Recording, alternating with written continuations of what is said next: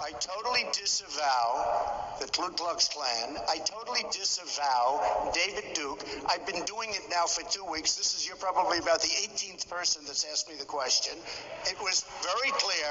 That question was also talked about in the form of groups. I want to know, which groups are you talking about? You have to tell me which groups. Ultimately, he got to the Ku Klux Klan, which obviously I'm going to disavow. And by the way, if you look on my Twitter account, almost immediately after the program, they were disavowed again.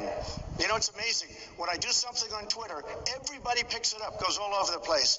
But when I did this one, nobody ever picks it up. Take a look at my Twitter account.